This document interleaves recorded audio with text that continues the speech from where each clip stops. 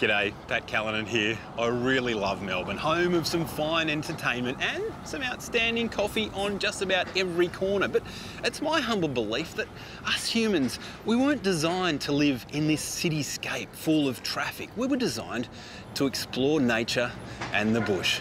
So on today's adventure, we're taking you out of the crowded streets to explore some of Victoria's best 4x4 tracks, and they're all within an hour's drive of Melbourne. My partner in crime is four-wheel drive fanatic and photojournalist Scotty Mason. He's driving our Amarok 4-cylinder turbo diesel crew car and is on assignment to capture some great action shots for our magazines and online publications, which shouldn't be a problem where we're going. There'll be bog holes, rock slides, impossible inclines, and a few dramas to cap off the fun.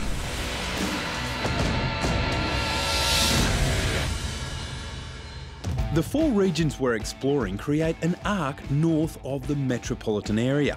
They include the Yarra State Forest, Toolangi, Mount Disappointment, and of course the Lerderderg and Wombat State Forests. Now, in order to zip out and do day trips to each of our chosen regions, Scotty and I are setting up a base camp near Hillsville on the Yarra River. This campsite has all the luxuries of home. It's the perfect location for a couple of old blokes to recover after a hard day's driving.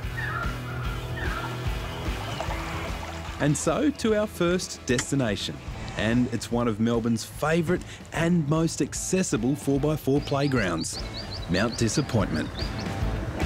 It's been a while since I have driven through these hills, but one thing I recall is the fact that these are fantastic beginners tracks. They have a good firm rocky base most of the time, although beware after wet weather, they can get a bit slippery and slidey. But generally speaking, this is a great place to come just to experiment with the four-wheel drive systems in your vehicle.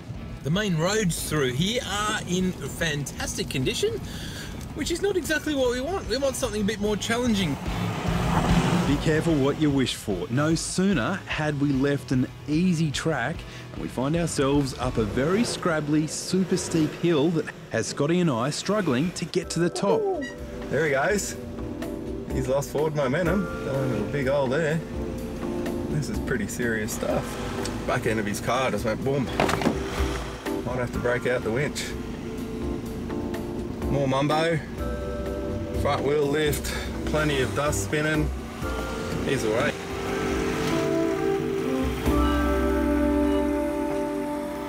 Be aware, folks, Mount Disappointment has a million tracks of all shapes and sizes that can easily take you where you weren't expecting to go.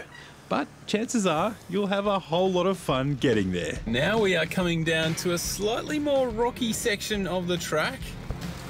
Getting a little bit more difficult. Ooh, and as I'm spying up ahead, I think it might be time to jump out and assess what we have ahead of us. Now folks, there's a really great reason why we actually get out of our four-wheel drive, because there's only so much you can see when the track is at kind of at eye level. It's a great idea to get out because then we can start to see the consistency of the track. How loose are those rocks? And there's a few other things that we can spy up here as well, folks. Bumper bar from some vehicle over here. Witness marks on the rock face. This is pretty interesting. Just bring it up a little bit to here, Scotty. And we might have a bit of a closer look as I guide you on through, mate. We're going to show two different ways of attacking the hill. Now, over here you can see these witness marks with the tyres, and you can see where people have slipped and slid down here. So this is a line that people have taken. Personally, I think it's the wrong line. Reason being is you've got a low point here, big high point in the middle, and another low point just up here. So this, as a four-wheel drive, you've always got to think about where your tyres actually go and about the ramp over angle of your four-wheel drive. So that's the bit in the middle, the shallow bit in the middle, I suppose I should say. We're going to do it and we'll see how we go. Bring her on up nice and gently, and we'll see if we can make it up there on that right-hand line. Let's do it. That's it, that's a good line, mate. Coming up to the rock face now. Wow, we've got a tyre up. We're actually doing all right, but take it easy now. because you're going to run out of clearance pretty soon.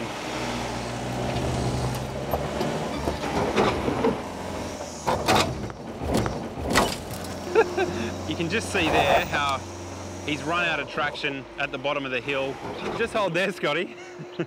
And if you can check down at this tyre here, there's plenty of air under there. That's not what you want to do. So we're going to try the line over this side. We're going to stick hard up to the trees and try and keep those tyres on the ground, and we'll see how we go then.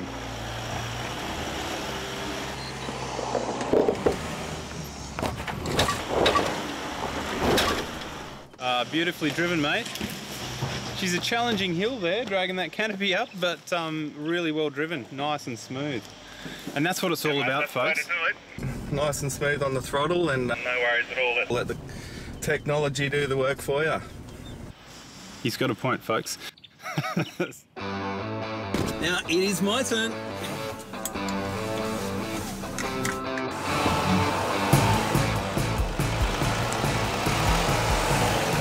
Off we go. There's not a lot of traction floating around here, so I'm going to try and hug these trees. Here I come up the rock face.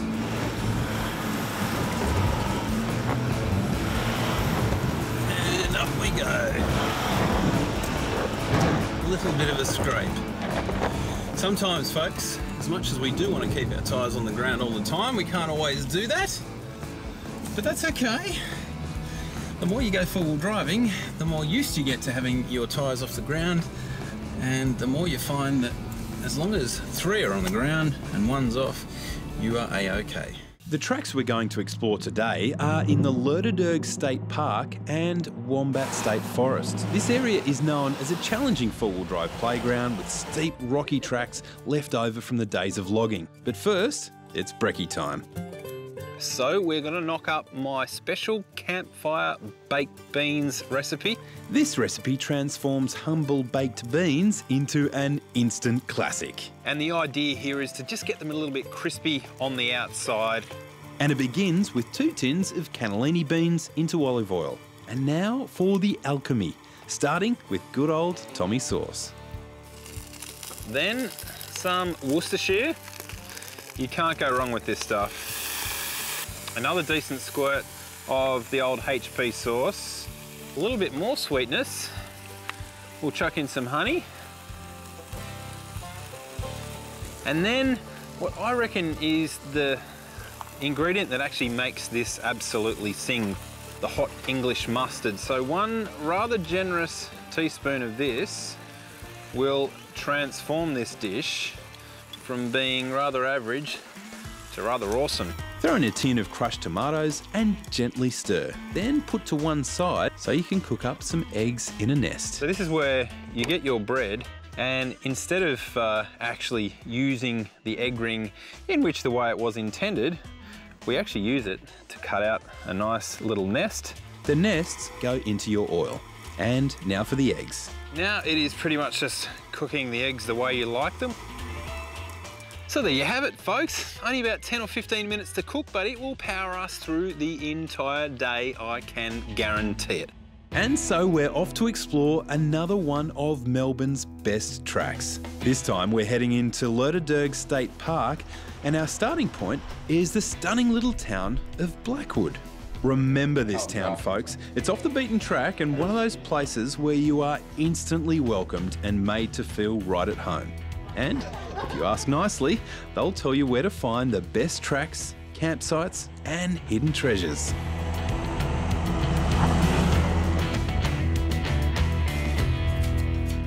There are mine shafts galore in these hills around Blackwood, and many of them, like this one, have fallen in. Now, they didn't leave the gold mining here because they couldn't find gold, because there was reasonable amounts of it. The problem was water. Too much of the stuff flooded the mine shafts and they simply couldn't pump it out fast enough. So the area turned to logging. But just imagine what it was like back then. These hills would have been crawling with a huge mix of colourful characters, all struggling desperately to strike it rich or to just survive, including Captain Moonlight, who, before becoming a bushranger, was the Anglican minister at the Blackwood Church. And a quick story here about Moonlight. Apparently, he was our first gay bushranger. He wore a wedding ring made from his gay lover's hair. And before they hanged him, he requested to be buried beside him.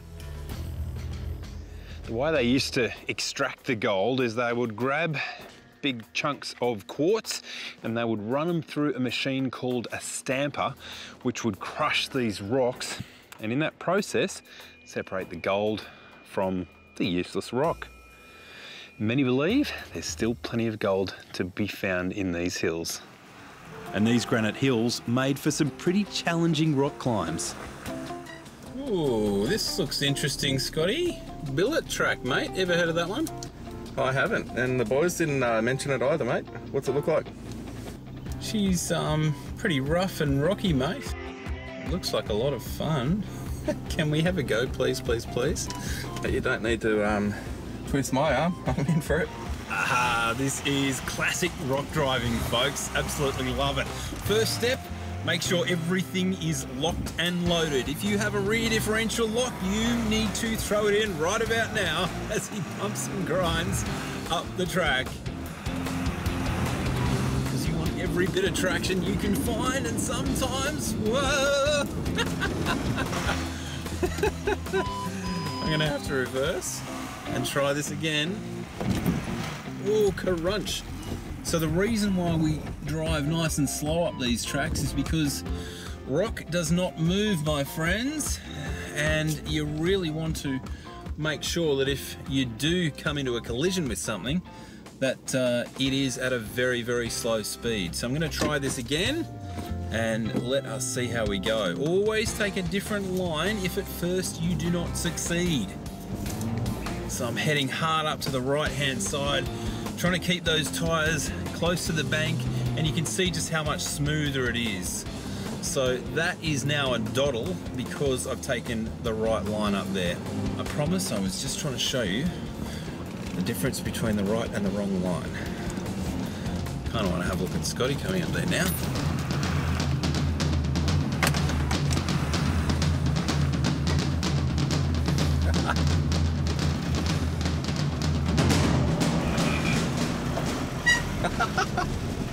I'm not bad for a beginner, mate.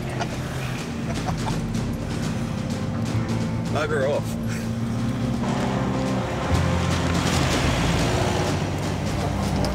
I just love watching a four-wheel drive doing what it was supposed to do, what they were intended to do from the factory. When you see those tyres slipping, gripping over the rocks on a track, it's just as fun being a spectator as it is actually driving the thing, in my opinion.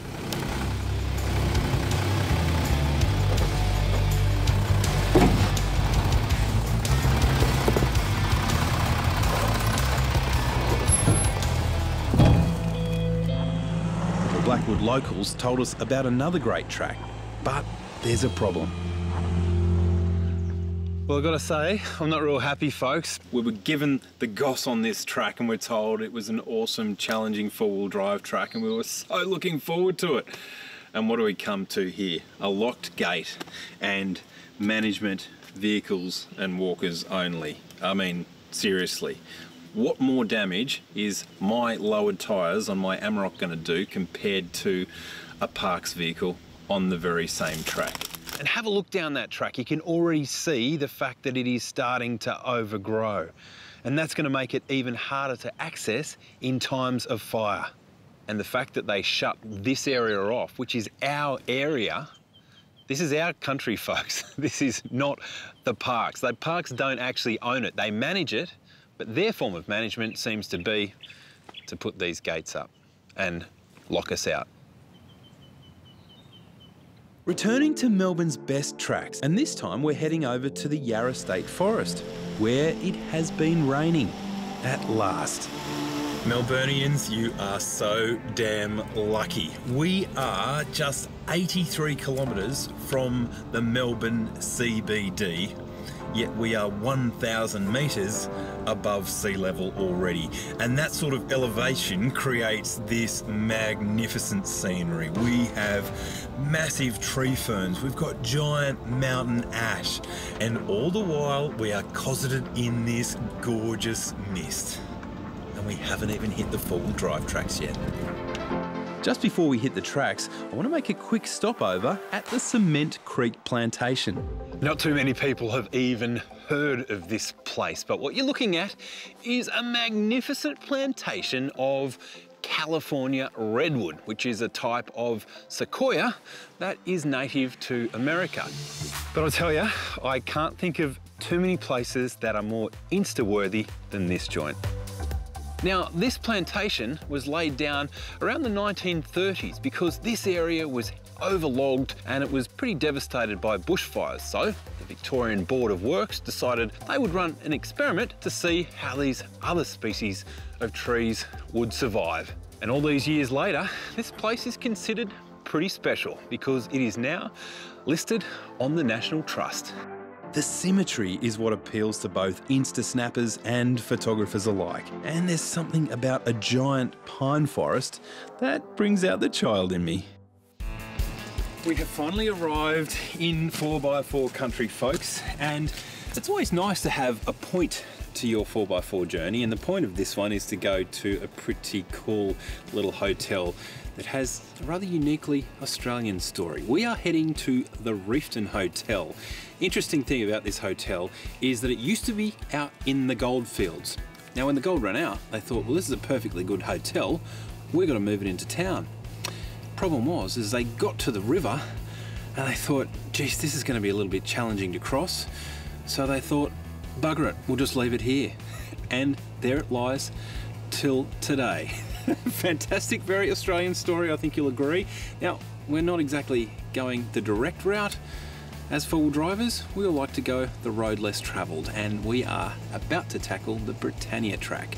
But I better dump some air before we hit it. So you're going to have an advantage over me, mate. You're running muddies and you're running 15 pounds. And I'm running all-terrains and 22, mate. So this could be a good comparison.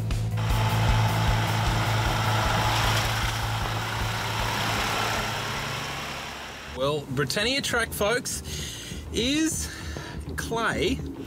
And when clay is wet, clay is damn slippery.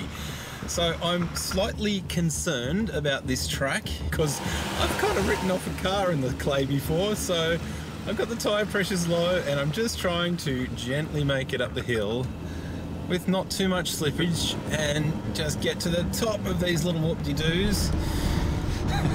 And still we climb and still we have traction. So folks, why I worry about these hills is because a slippery hill, you can get traction, then no traction. Now what happens then? Well, then gravity takes over and you end up going backwards down the hill, often sideways. So you've got to rapidly pop it into reverse and then start trying to get some vision through your mirrors and see your way back down the hill. Now that is freakishly scary.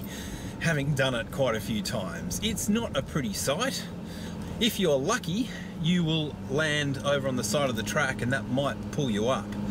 You can even do the famous emergency brake and steer it into the bank.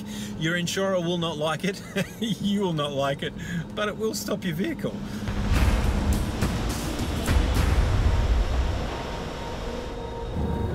Now in this case, I can't really use a different line. So what I'm going to do is use my rear locker, which I didn't have on last time, and also try and get a wee little bit more momentum. Okay, let's give this another go. My treads are well and truly caked. Oh, I don't know if I'm going to get over this. Here it is, here it is, here it is. Yes, yes, yes, yes, yes. Aha, we have done it, folks. Woo! This hill is sketchy.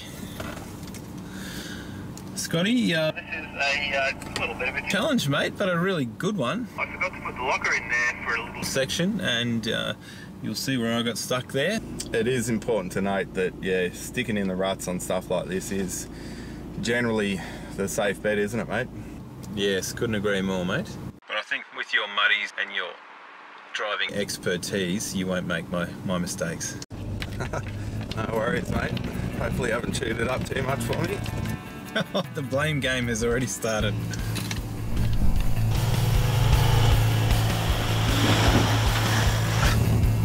No worries at all.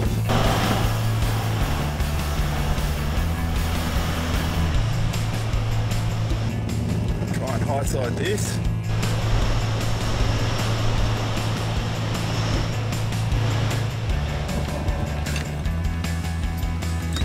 I did a little bit of a cheat.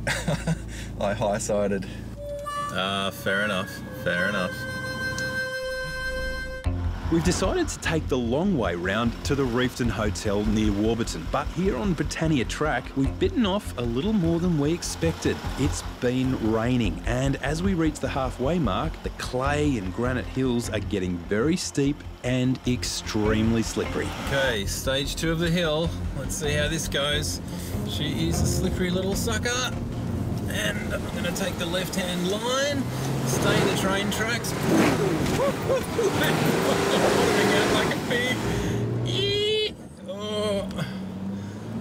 I have run out of trazione.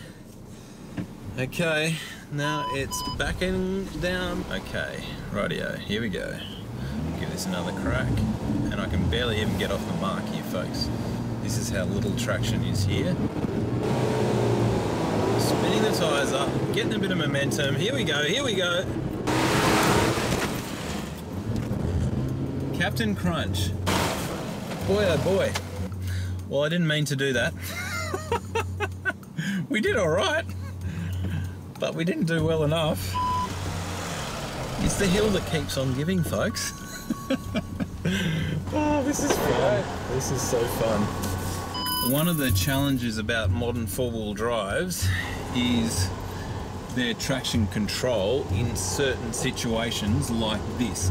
There is not a lot of traction to be had, and so the computers can only work so fast. So what I'm actually going to do now is I'm going to activate the rear differential lock, and I am actually going to turn my traction control off. Why do I do that? Because that's going to give me maximum power to those wheels without braking. I felt then that if I had a bit more momentum, I could have got up just over that lip. No traction control on, and let's see how we can leap up this hill. Already I can feel more momentum. Got a little bit further, but it didn't seem to make the difference that I had intended. Funny though, these tracks, each time you claw a little bit further up, you kind of feel a bit more hopeful. I'm running all-terrain tyres, which are good for most situations, but this clay, it's like ice. Seriously, folks, so I'm going to have to find a little bit of extra traction that will hopefully get me over the lip.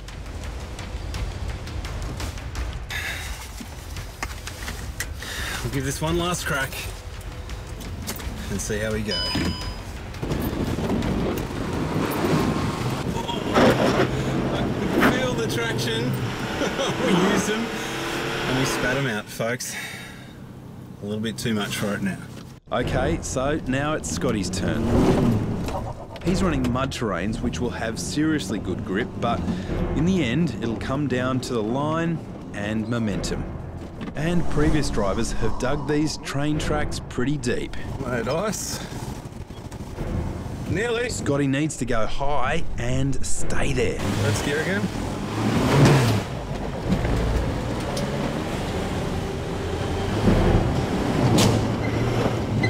Oh, Scotty just smashed the back left wheel into a rock. All that extra weight crashing down on 2 inches of semi-deflated rubber, something had to give. You can tell it's not his car, folks, can't you? The way he drives this thing, like he stole it. I just wanted to do a tip. Yeah, you did. So I did this purely for the viewers at home. How to fix a tyre on the run, 3 feet of bead. Before we pull out the spare, let's see if we can re-inflate. Alrighty. We can't use a jack on this kind of slope, so Scotty has to get the truck back across the ruts, then reverse down onto flatter land. Not easy, folks, believe me. Ooh, this is bad. This is bad. Just keep it coming. Woo! He's done it. That's a sad looking fire on there, but it's still holding on. We did it. Not easy, but we've done it.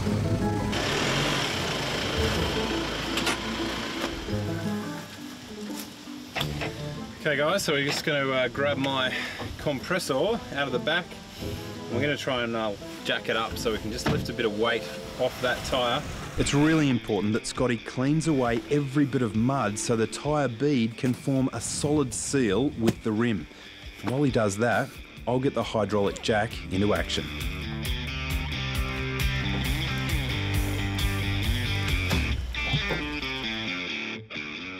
Scotty's digging around the tyre because if we lift this vehicle up any further, it is likely to topple.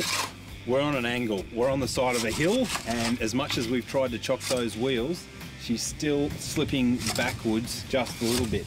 Now, that happens if we were to jack it up any further, it gets more unstable. You get your fingers between the tyre and the rim there, vehicle drops down, say goodbye fingers. So we're mitigating risk, folks, and that's what it's all about. Now, the big test. Will they reseal?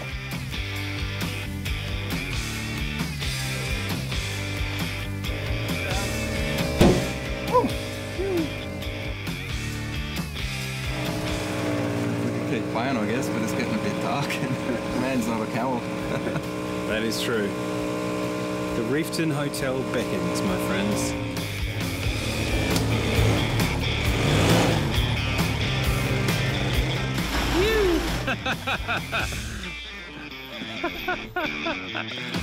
Welcome to Victoria, folks, the home of the 4x4 slippery dip.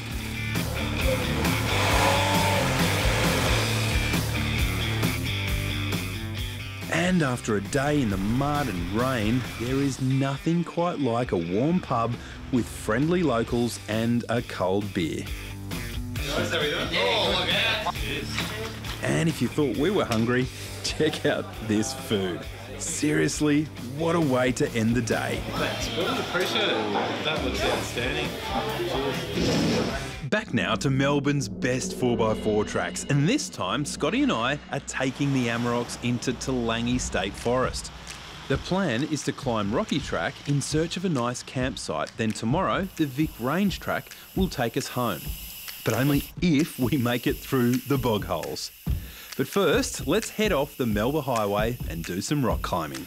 And this is the sort of track that you drive when you kind of want to challenge yourself and challenge your skills as a four-wheel driver.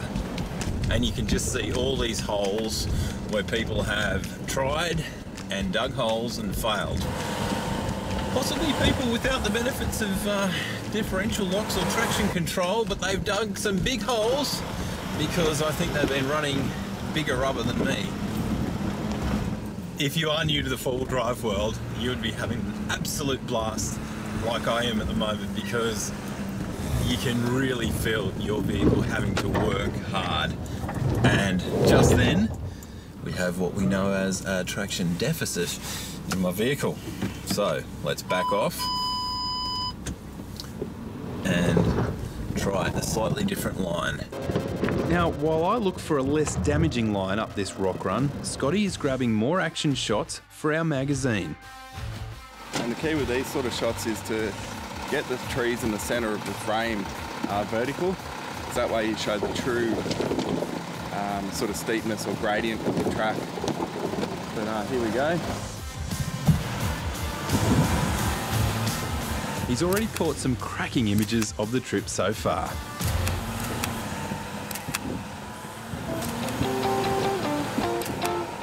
And if you'd like to see more of Scotty's work, or indeed a truckload of great 4x4 and caravanning content from our entire team of talented photojournalists, pop onto our website and subscribe to Australia's most popular 4x4 online magazines, Unsealed 4x4 and RV Daily. It won't cost you a cent, and every week new stories will be posted to your inbox with news, features, road tests and tips guaranteed to inspire and prepare you for your next adventure. But right now, it's back to mine. Try a slightly different line.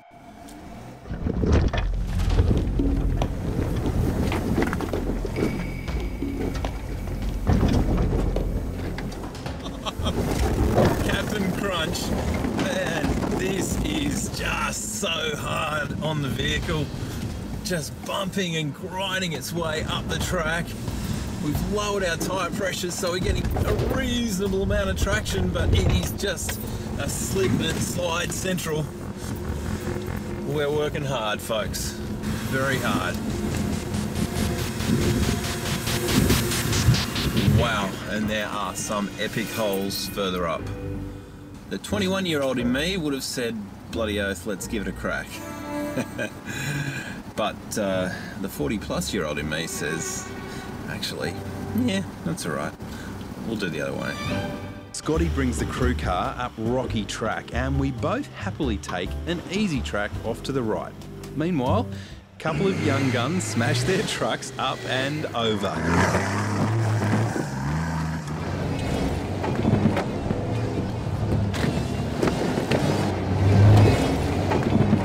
Leaving us old codgers to cruise along Vic Range Road, where I'm told we'll find plenty of good camping spots.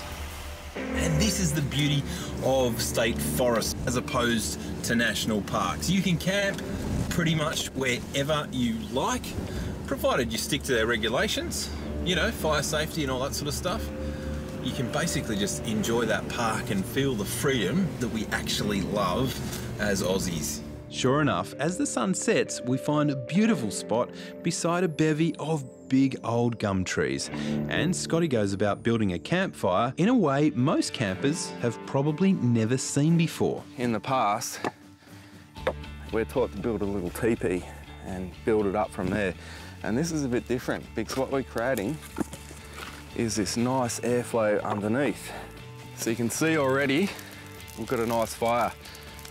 And that's helped out by the airflow underneath. As you can see, in a matter of moments, we've got an awesome fire. Not only that, I'm gonna get this beautiful bed of coals to cook on so much quicker than the traditional fire making method.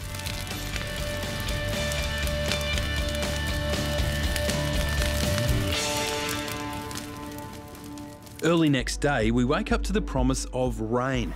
And out here, that means slippery mud and more than likely, big bog holes. Now, it's important to distinguish the difference between the Vic Range Road and the Vic Range track. The road is a very good road. The track is a very bad track. Jeez, slipping, sliding, loving it. That's fun. I feel like my car's got rear steer, and it's only because the back end is spinning. Important tip for beginners, folks, in these sort of conditions. The temptation is, as you slide, you stomp on the brakes.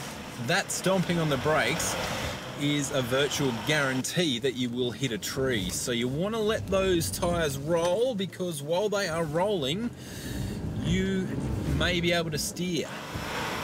While they're not rolling, bad luck. You're going to steer where gravity takes you. Back now to the celebration of mud that is the Vic Range track in Talangi. And this is the last leg of our Melbourne adventure, folks. Tonight, we head home. Well, that's if we don't get stuck in the mud, that is. This is a pretty track. Pretty tight, pretty tough, pretty gnarly. Now we just accelerate out, hoping that we will stay on the track and not land in the ditch. There goes the back end. Whoa. And then this. A nice big bog hole. Okay, this is getting a bit sketchy now. This looks interesting, Scotty. Certainly does. What have you got us into, mate? Oh man, that's cool as. Looks like we've got some dirt bikers having a crack.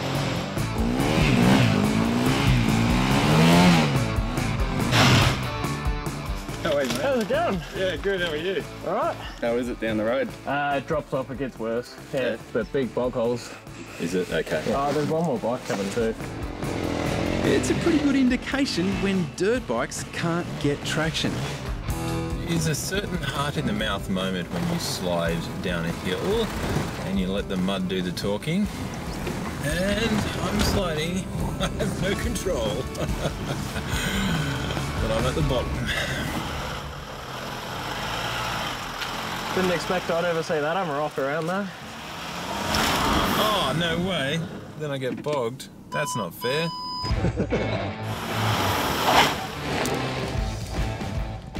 Okay, try again. This time with gusto. Yes, that's it. You looked after me, dear track.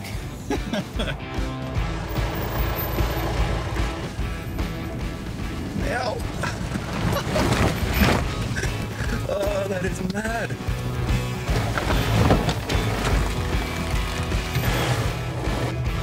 Oh!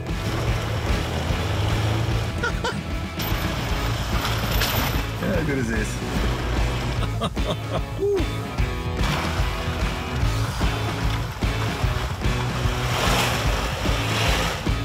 That was exciting.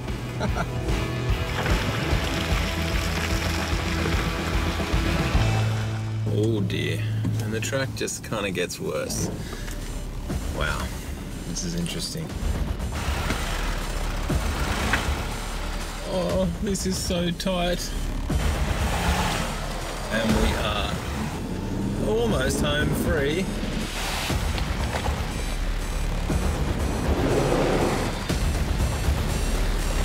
We did it. She's going to be tight, this one. Okay, Scotty's turn. And right now, I am really worrying about my new crew car. Slightly concerned about Scotty's truck because he's a little bit longer than mine in the canopy. And it's a beautiful new Camp King canopy. And I don't want to get it scratched. So I'm going to stand guard on this tree and hope and pray and maybe do a little bit of pushing. Mirror's going to touch. No, it won't.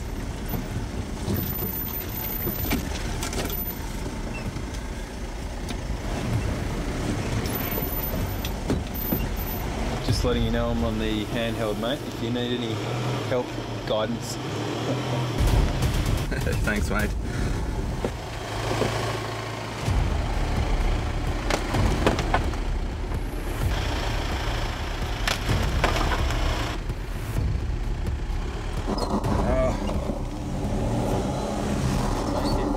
Yep. Oh, hang on. Hey, hold on. Mate, I'll grab a Tread Pro.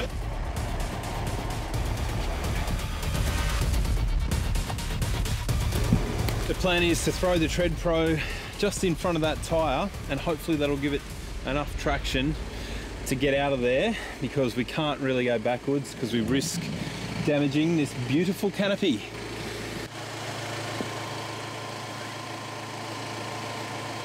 Okay. We're good, Scotty. That's it, mate. Nice and gentle.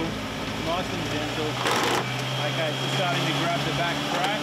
Now we're switching it up. Beautiful. And we'll have almost cleared the tree.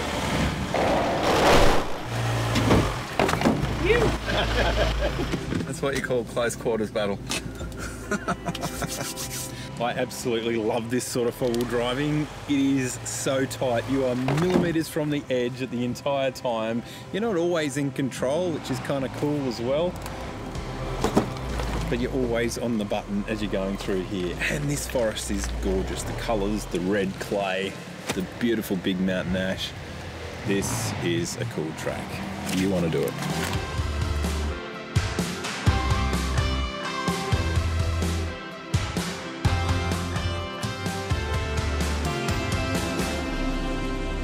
If you are stuck in the daily grind and you want to regain some sanity, it's nice to know, dear Melbourne, that it is right on your doorstep. Literally 1 to 2 hours and you are in the middle of an absolute 4x4 paradise. I'm Pat Callinan, and until next time, keep the shiny side up. You won't want to miss next time as Wes and I show you Sydney's best 4x4 tracks.